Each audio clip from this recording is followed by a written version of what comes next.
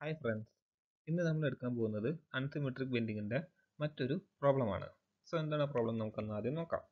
A cantilever beam of rectangular cross section is subjected to a load of 1000 Newton which is inclined at an angle of 30 degree with vertical. What is the stress due to bending at a point D shown in figure near the built-in edge?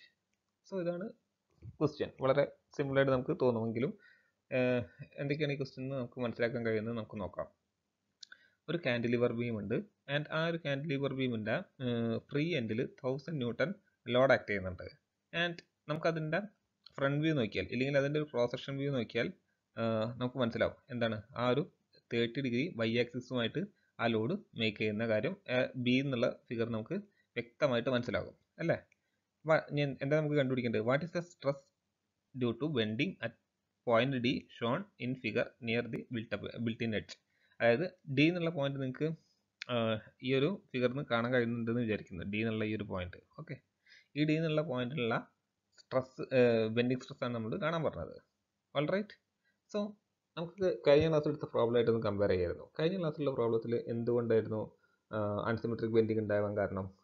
കഴിഞ്ഞ ക്ലാസ്സിൽ നമ്മൾ എടുത്ത പ്രോബ്ലത്തിൽ അതിൻ്റെ shape കൊണ്ടായിരുന്നു. കാരണം എന്തായിരുന്നു? അതൊരു asymmetric ആയിട്ടുള്ളൊരു ബോഡി ആയിരുന്നു. സോ അതിൻ്റെ മുകളിൽ ആക്ട് ചെയ്യുന്ന ലോഡോ അല്ലെങ്കിൽ ഫോഴ്സ് കൊണ്ട് അവിടെ ഉണ്ടാകുന്ന ബെൻഡിങ് എന്തായിരിക്കും? അൺസിമെട്രിക് ബെൻഡിങ് ആയിരിക്കും. എന്നാൽ ഇവിടെ എന്താണ് കേസ് വേറെയാണ് അല്ലേ. ഇവിടെ ബോഡി സിമെട്രിക് ബോഡിയാണ് അല്ലേ. പക്ഷേ ഇവിടെ ഉണ്ടാകുന്ന ബെൻഡിങ് അൺസിമെട്രിക് ബെൻഡിങ് ആയിരുന്നു. എന്തുകൊണ്ടാണ് ഇവിടെ അൺസിമെട്രിക് ബെൻഡിങ് ഉണ്ടാവാൻ കാരണം? ഇവിടെ ലോഡ് ഇൻക്ലൈൻഡ് ആയിട്ടാണ് ആക്ട് ചെയ്യുന്നത്. ഓക്കെ, അതുകൊണ്ടാണ് ഇവിടെ അൺസിമെട്രിക് ബെൻഡിങ് ഉണ്ടാവുന്നത്. സോ നമ്മൾ ഇങ്ങനത്തെ ഒരു പ്രോബ്ലത്തിനെ ഡീൽ ചെയ്യേണ്ടത് എങ്ങനെയാണെന്ന് വെച്ചാൽ നമ്മൾ ആദ്യം ഇതിൻ്റെ ഈ ക്രോസ് സെക്ഷൻ, ഞാൻ ഈ ക്രോസ് സെക്ഷൻ ഇവിടേക്ക് ആദ്യം ഒന്ന് മാറ്റി വരയ്ക്കുന്നുണ്ട്. ഓക്കെ, സോ ഫ്രണ്ട്സ്, ഞാനിവിടെ നമുക്ക് തന്ന ആ ഒരു കാന്റിലിവറിൻ്റെ എന്താ പറയുക ഫ്രണ്ട് വ്യൂ ഒന്ന് ഇവിടേക്ക് മാറ്റി വരച്ചിട്ടുണ്ട്. സോ നമുക്ക് ഇവിടെ ഉള്ള ഒരു ഫ്രണ്ട് വ്യൂവിലുള്ള ഫോഴ്സിനെ റിസോൾവ് ചെയ്യാമോ ആദ്യം തന്നെ? അതായത് നമുക്കറിയാം ഈ ഒരു ഫോഴ്സാണ് 1000 ന്യൂട്ടൺ അല്ലേ, 1000 ന്യൂട്ടൺ.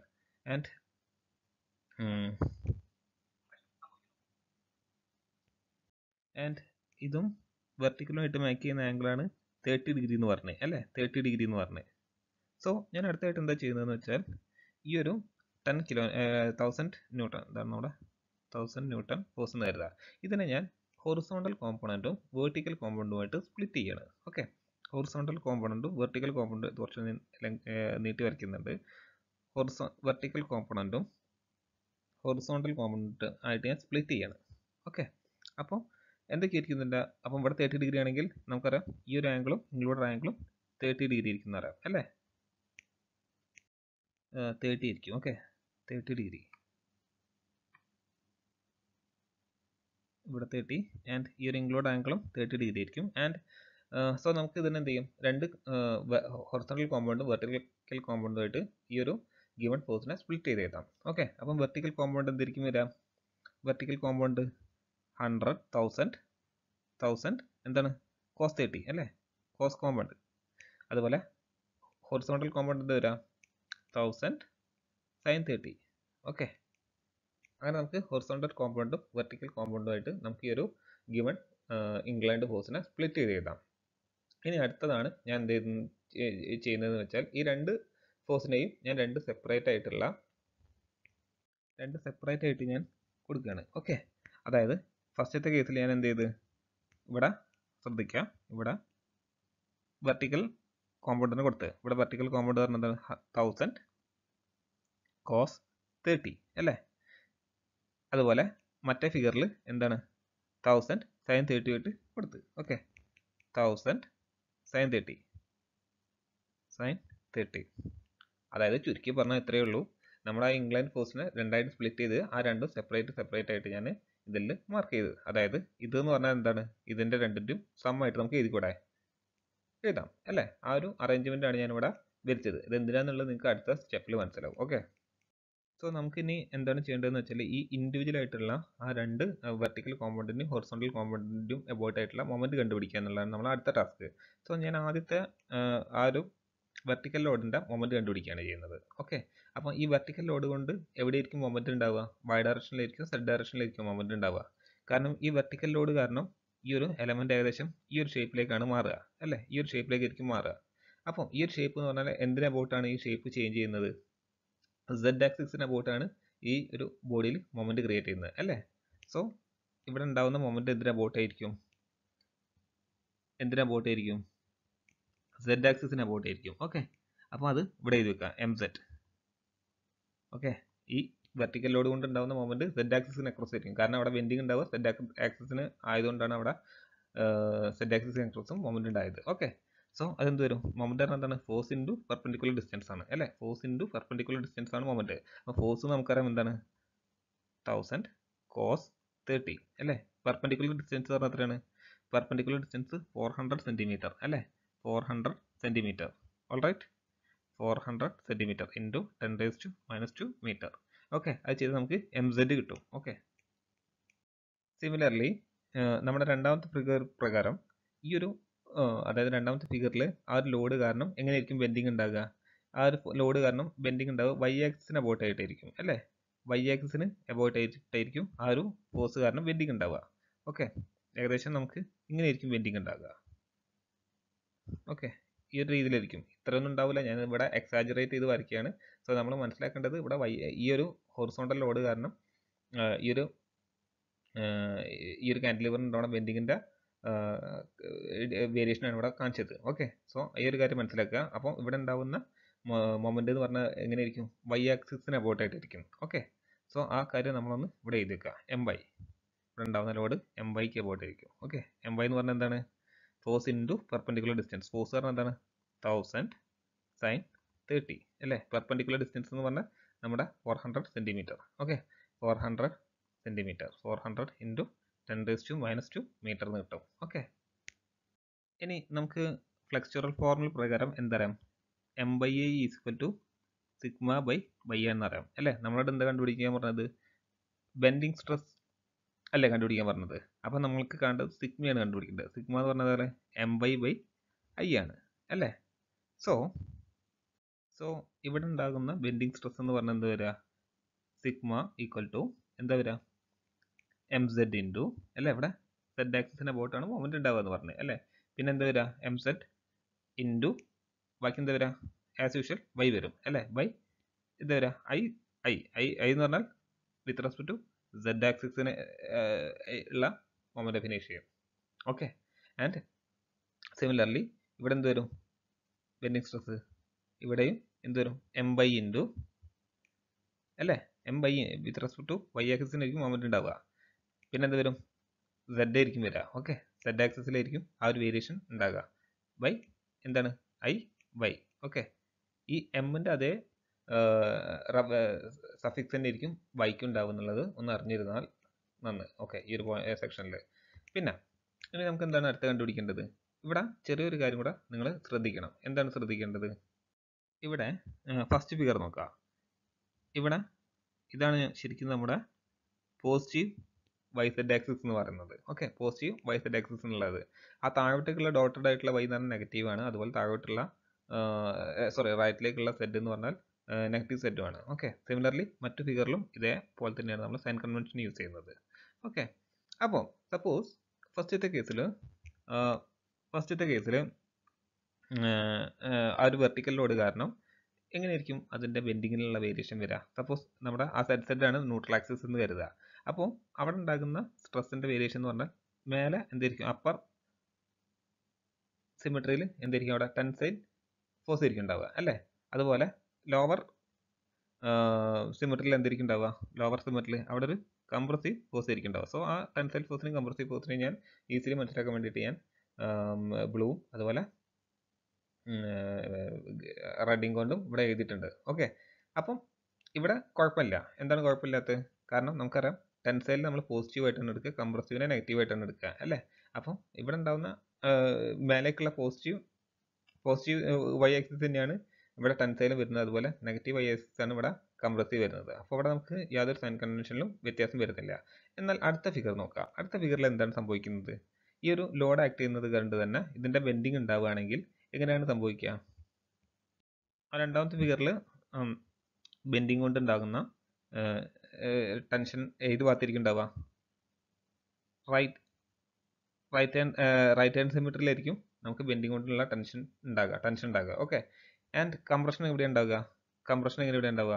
ഇതിൻ്റെ ലെഫ്റ്റ് പാർട്ടിലായിരിക്കും ഉണ്ടാവുക അല്ലേ? കാരണം എന്താണ്? ഈ ഒരു ലോഡ് കാരണം ഏകദേശം അതിൻ്റെ വേരിയേഷൻ ഇങ്ങനെയായിരിക്കും ഉണ്ടാകുക അല്ലേ? ഈ ഒരു രീതിയിലായിരിക്കും അതിൽ സ്ട്രെസ് ഇൻഡ്യൂസ് ചെയ്യുക, സോറി ഇതിന് ബെൻഡിങ് ഉണ്ടാകുക അല്ലേ? അപ്പോൾ ഈ കാര്യം വ്യക്തമായി തന്നെ അറിഞ്ഞിരിക്കുക. ആൻഡ് ഇവിടെയാണ് നമ്മൾ ശ്രദ്ധിക്കേണ്ടത്. ഇവിടെ നമുക്കറിയാം ഇവിടെ എന്താണ് ശരിക്കും വരുന്നത്? ഇവിടെ നെഗറ്റീവ് സെഡ് ആക്സിസിൻ്റെ, അതായത് ടെൻഷനാണ് നമ്മൾ മൈനസ് കൊടുത്തത്, അതുപോലെ കംപ്രഷൻ പോസിറ്റീവ് ആയിട്ട് വന്നിട്ടുണ്ട് അല്ലേ? അപ്പോൾ നമ്മൾ ഇവിടെ ആ ഒരു ഇക്വേഷൻ ഇക്വേഷൻ നമ്മൾ കൺവെൻഷനൽ ആയിട്ട് യൂസ് ചെയ്യുന്ന ഇക്വേഷൻ പ്രകാരം പോസിറ്റീവ് ടെൻഷൻ കംപ്രസീവ് നെഗറ്റീവ് ആയിട്ടാണ് വരേണ്ടത്. പക്ഷെ ഇവിടെ നേരെ തിരിച്ചാണ് വരുന്നത്. നെഗറ്റീവ് സെഡ് ആക്സിസിൽ ടെൻഷനും പോസിറ്റീവ് സെഡ് ആക്സിസിൽ കംപ്രഷനാണ് വരുന്നത്. സോ അത് നമ്മൾ ഒഴിവാക്കാൻ ഈ ഒരു സ്ട്രെസ് കാണുന്ന ബെൻഡിങ് സ്ട്രെസ് കാണാനുള്ളതിൽ നമ്മൾ നെഗറ്റീവ് സൈൻ പുട്ട് ചെയ്യും. ഓക്കെ. സോ ഇത്രയും കാര്യങ്ങൾ വളരെ വ്യക്തമായി തന്നെ അറിയാം. ഇത്രയും കാര്യങ്ങൾ അറിഞ്ഞാൽ നിങ്ങൾ ഈ ഒരു പ്രോബ്ലത്തിൻ്റെ 75% കഴിഞ്ഞേ. ഓക്കെ. സോ ഇത് മനസ്സിലായെന്ന് വിചാരിക്കുന്നു. ഇനി നമുക്ക് ഇത് രണ്ടും കൂടെ ആഡ് ചെയ്യണം, സൂപ്പർ ഇമ്പോസ് ചെയ്യണം. ഓക്കെ. സൂപ്പർ ഇമ്പോസ് ചെയ്താൽ നമുക്ക് ഇതിൻ്റെ എന്താ പറയുക, ഫൈനൽ ആൻസർ കിട്ടി. ബെൻഡിങ് സ്ട്രെസ് അറ്റ് ഡി കണ്ടുപിടിക്കാൻ വളരെ സിമ്പിളായിട്ട് കഴിയും. സോ അങ്ങനെ നമുക്ക് നോക്കാം. സോ നമുക്ക് കാണാൻ പറഞ്ഞ എന്തായിരുന്നു? ബെൻഡിങ് സ്ട്രെസ് ഡ്യൂ ടു ആ ഒരു ഇംഗ്ലണ്ട് ലോഡാണ് അല്ലേ? അപ്പോൾ ആ ഇംഗ്ലണ്ട് ലോഡ് പറഞ്ഞത് നമ്മുടെ വെർട്ടിക്കൽ ലോഡിൻ്റെയും അതുപോലെ ഹൊറിസോണ്ടൽ ലോഡിൻ്റെയും ആൾജിബ്രിക് സം ഇല്ലെങ്കിൽ സൂപ്പർ ഇമ്പോസ് ചെയ്താൽ നമുക്ക് കിട്ടുന്നതാണ് നമ്മുടെ net bending due to England load അല്ലേ? സോ നമുക്ക് അതിനെ സൂപ്പർ ഇമ്പോസ് ചെയ്താൽ എന്ത് കിട്ടും? mz/iz into y minus my/iy into z. ഞാൻ m/i എന്നുള്ള ഒറ്റ ടൈമായിട്ട് എഴുതുക, കാരണം എമ്മും ഐയും സെയിം സഫിക്സ് ആയിരിക്കും വരിക എന്നുള്ള ഞാൻ ഒരിക്കൽ കൂടി ഓർമ്മിക്കുകയാണ്. ഓക്കെ. ഇതിൽ നമുക്ക് എന്തൊക്കെ കാര്യങ്ങൾ അറിയാം? നമുക്ക് mzഉം myയും അറിയാം, ബാക്കി izഉം iyയും നമുക്കറിയില്ല അല്ലേ? സോ അതെന്താന്നുള്ളത് നമുക്ക് ആദ്യം കണ്ടുപിടിക്കണം. ഓക്കെ. അതിനായി ഞാൻ നമ്മുടെ ആ ഒരു കാൻഡിലിവർ ബീമിൻ്റെ ഫ്രണ്ട് വ്യൂ ഒന്നുകൂടെ വരയ്ക്കുകയാണ്. ഓക്കെ. സോ ഇതാണ് നമ്മുടെ ആ ഒരു കാൻഡിലിവർ ബീമിൻ്റെ ക്രോസ് സെക്ഷൻ വ്യൂ. ഞാൻ ഒന്നുകൂടെ ഇവിടെ എടുത്ത് വരച്ചെന്നേ ഉള്ളൂ. ആൻഡ് നമുക്കിതിൽ IZഉം IYയും കണ്ടുപിടിക്കണം. ഓക്കെ. IZഉം IYയും കണ്ടുപിടിക്കണം. ആൻഡ് IZ എന്ന് പറഞ്ഞാൽ നമുക്ക് എന്താണ് അറിയാം എന്താണ്? BDQ/12 എന്ന് അറിയാം അല്ലേ? BDQ/12 ആണെന്ന് അറിയാം അല്ലേ? സോ നമ്മൾ BDQ/12 സബ്സ്റ്റിറ്റ്യൂട്ട് ചെയ്ത് എന്ത് കിട്ടും? B എന്ന് പറഞ്ഞാൽ 4 അല്ലേ? ഇൻറ്റു 6³/12. ഇത് ചെയ്ത് നമുക്ക് 72 സെൻറ്റിമീറ്റർ റേസ് ടു 4 കിട്ടും അല്ലേ? നമുക്ക് മീറ്റർ ആക്കുമ്പോൾ 72 ഇൻറ്റു 10⁻⁻8 മീറ്റർ റേസ് ടു 4 എന്ന് കൺവേർട്ട് ചെയ്യാം. ഓക്കെ. ഇനി നമുക്ക് എന്ത് കണ്ടുപിടിക്കണം? IY കണ്ടുപിടിക്കണം അല്ലേ? IY കണ്ടുപിടിക്കണം. അതെന്ന് പറഞ്ഞാൽ എന്താ വരിക? DBQ/12 അല്ലേ? അതായത് എന്ത് വരും? 6 into 4³/12. So that is equal to 32 centimetre raise to 4, അഥവാ 32 into 10⁻⁻8 metre raise to 4. Okay. അപ്പോൾ നമുക്ക് IZഉം IYയും കിട്ടി. ഇനി ബാക്കി എന്താണ് റിമൈനിങ് ആയിട്ടുള്ളത്? Yയും Zഉം മാത്രമാണ് അല്ലേ? Yയും Zഉം ആണ് നമുക്കിതിൽ റിമൈനിങ് ആയിട്ടുള്ളത്. ആൻഡ് നമുക്ക് കണ്ടുപിടിക്കേണ്ടത് എവിടെയുള്ള ബെൻഡിങ് സ്ട്രെസ് ആയിരുന്നു? D എന്നുള്ള ഈ ഒരു പോയിന്റിലുള്ള ബെൻഡിങ് സ്ട്രെസ് ആയിരുന്നു കണ്ടുപിടിക്കേണ്ടത്. സോ നമുക്ക് Yയും Z എന്ന് പറഞ്ഞ എന്താണ്? ആ ഒരു പോയിന്റിലുള്ള Y കോർഡിനേറ്റും Z കോർഡിനേറ്റുമാണ് നമ്മുടെ Yയും Z എന്നും പറയുന്നത് അല്ലേ? സപ്പോസ് ഞാൻ ഇത് 0 0 ഒറിജിൻ ആയിട്ട് എടുത്തെന്ന് കരുതാം നിങ്ങൾ. ഓക്കെ. ആൻഡ് ഇതിനങ്ങോട്ട് എക്സ്റ്റെൻഡ് ചെയ്ത് അതുപോലെ ഇങ്ങോട്ട് എക്സ്റ്റെൻഡ് ചെയ്ത്. ഓക്കെ. അപ്പോൾ നമുക്ക് ഈ D എന്ന് പറഞ്ഞാൽ ഡീൻ്റെ YZ കോമ്പൗണ്ട് കോർഡിനേറ്റ് എന്തായിരിക്കും? ഇവിടെ എക്സും വൈയിലുള്ളത് ഇവിടെ വൈയും സെറ്റും ആണെന്ന് അറിഞ്ഞിരിക്കും. ഓക്കെ. അപ്പം ഇതിൻ്റെ YZ കോർഡിനേറ്റ് എന്തായിരിക്കും വരിക? Y എന്ന് പറഞ്ഞാൽ -3 ആണ് അല്ലേ? ടോട്ടൽ 6 ആണ്. അപ്പം സിമെട്രിക്കൽ ആയിട്ടാണുള്ളത്. അപ്പോൾ എന്ത് വരും? -3 ആയിരിക്കും Y കോർഡിനേറ്റ്. അതുപോലെ Z കോർഡിനേറ്റ് എന്തായിരിക്കും വരിക? -2 ആയിരിക്കും അല്ലേ? ജസ്റ്റ് ഒന്ന് നമുക്ക് കോമൺ സെൻസ് യൂസ് ചെയ്താൽ കിട്ടുന്നത്. ആൻഡ് സോ നമുക്കിവിടെ YZ കിട്ടി എന്താണെന്നുള്ളത് -3ഉം -2 ആയിട്ട് കിട്ടി അല്ലേ? ഇനി നമ്മൾ എന്ത് ചെയ്യുക? ഈ കിട്ടിയിരിക്കുന്ന വാല്യൂ നമ്മുടെ ബെൻഡിങ് സ്ട്രെസ് കണ്ടുപിടിക്കാൻ ഉള്ള നമ്മുടെ ഈ ഫസ്റ്റ് ഇക്വേഷനിൽ സബ്സ്റ്റിറ്റ്യൂട്ട് ചെയ്യുക. ഇപ്പം എല്ലാം നമുക്ക് നോൺ ആണ് അല്ലേ? സോ നമ്മൾ സബ്സ്റ്റിറ്റ്യൂട്ട് ചെയ്താൽ എന്ത് കിട്ടും? സോ ഞാൻ ആ ഇക്വേഷൻ ഇവിടെ ഒന്നുകൂടെ ഇതാണ് ബെൻഡിങ് സ്ട്രെസ് കാണാനുള്ള sigma is equal to mz by iz into y minus my into iy into z that is equal to നമ്മുടെ mzൻ്റെ വാല്യൂ സബ്സ്റ്റിറ്റ്യൂട്ട് ചെയ്താൽ ഏകദേശം കിട്ടുക. സോ നമ്മളെ mzൻ്റെ വാല്യൂ 3464 ന്യൂട്ടൺ മീറ്റർ ആയിരിക്കും കിട്ടുക. ഓക്കെ, ബൈ 72 അല്ലേ, 72 into 10⁻⁻8 all right into y into വൈൻ്റെ value എത്രയായിരുന്നു -3 അല്ലേ, ഇൻറ്റു വൈൻ്റെ വാല്യൂ -3 മൈനസ് myൻ്റെ വാല്യൂ എത്രയായിരുന്നു h ചെയ്ത് നമുക്ക് 2000 കിട്ടും. ഓക്കെ, 2000 കിട്ടും. ഓക്കെ, ഡിവൈഡ് ബൈ iy എന്ന് പറഞ്ഞാൽ 32 ഇൻറ്റു 10⁻⁸ കിട്ടും. ആൻഡ് അതിന് കറസ്പോണ്ടിങ് ആയിട്ടുള്ള സെറ്റിൻ്റെ വാല്യൂ പറഞ്ഞാൽ -2 ആയിരുന്നു അല്ലേ. സോ ഇത് സോൾവ് ചെയ്താൽ നമുക്ക് എത്ര കിട്ടും -1.93 ഇൻറ്റു 10⁻⁹ പാസ്കൽ കിട്ടും. ഓക്കെ, 10⁻⁹ പാസ്കൽ എന്നുള്ള ഒരു വാല്യൂ കിട്ടും. അപ്പം ഇത് വളരെ വ്യക്തമായി തന്നെ മനസ്സിലാക്കുക. ഇതേപോലുള്ള പ്രോബ്ലംസ് നിങ്ങൾക്ക് എക്സ്പെക്ട് ചെയ്യാം. ഓക്കെ, സോ നമുക്ക് ഈ ഒരു ക്ലാസ് ഇവിടെ വൈൻഡപ്പ് ചെയ്യാം. അടുത്തൊരു ടോപ്പിക്കുമായിട്ട് നമുക്ക് അടുത്ത ക്ലാസ്സിൽ കാണാം. അതുവരെ എല്ലാവർക്കും ബൈ.